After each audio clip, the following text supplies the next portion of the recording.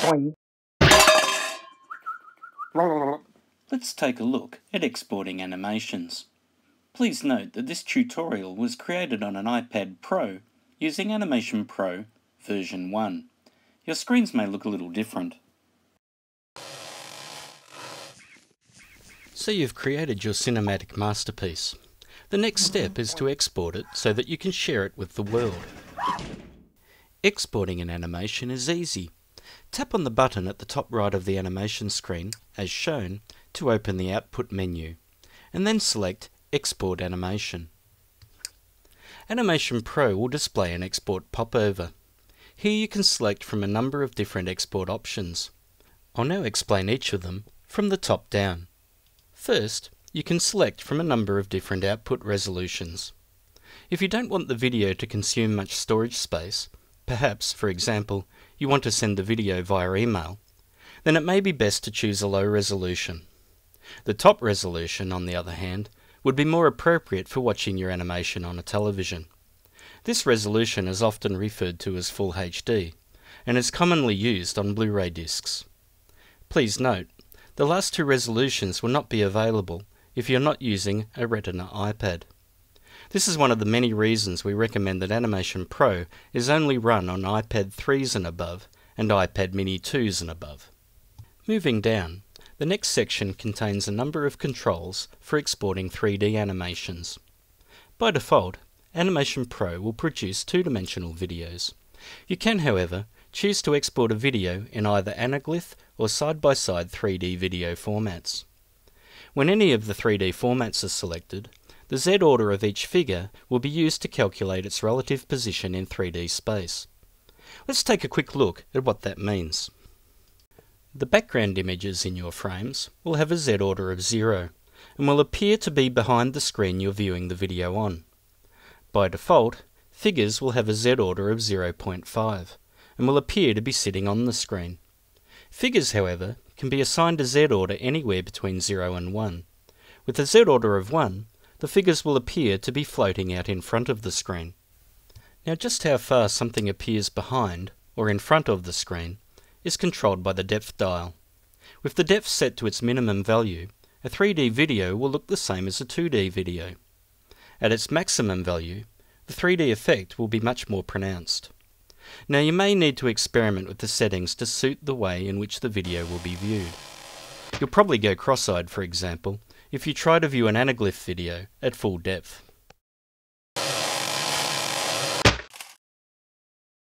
Oh, and before I move on, anaglyph glasses can vary. Some are red and blue, others are blue and red. So choose the button based on the type of glasses that you have. The picture on each button shows the colour of the lenses as viewed on somebody's face. Next, we have the frame rate and tween settings. Generally, you'll animate at, say, 10 frames per second, and then have Animation Pro automatically calculate, say, 2 intermediate frames, these are also known as tweens, between each of those frames to produce a video running at 30 frames per second.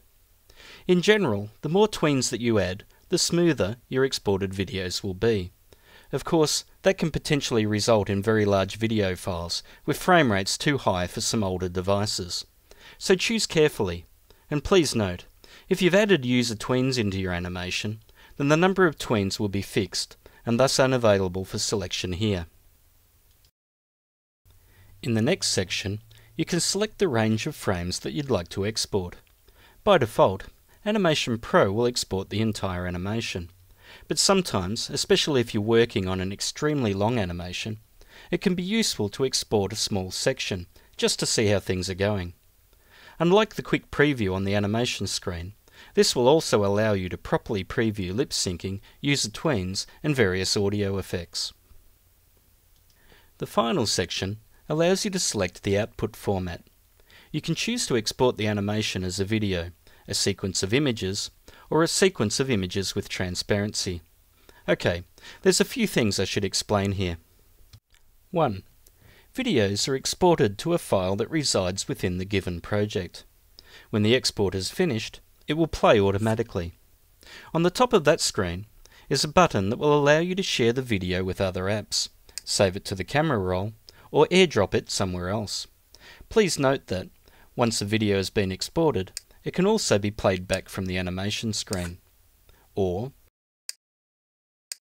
the project selection screen. 2. Exported images will be written directly to the photo library. 3. The images with transparency option is useful for exporting animated figures with an alpha channel. This is something that game developers, for example, may find useful. Now, once you've selected all of the desired settings, press the green tick button to start the export process. Depending upon the complexity and the length of your animation, this may take quite some time.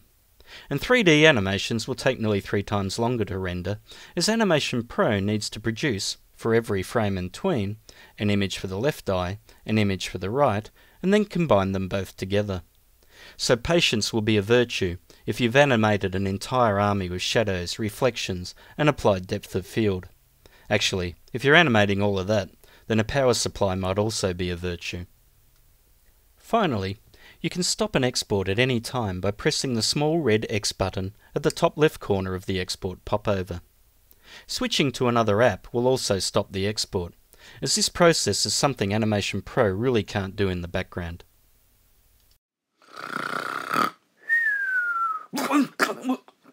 I hope you found that as informative as I did. Thanks for watching.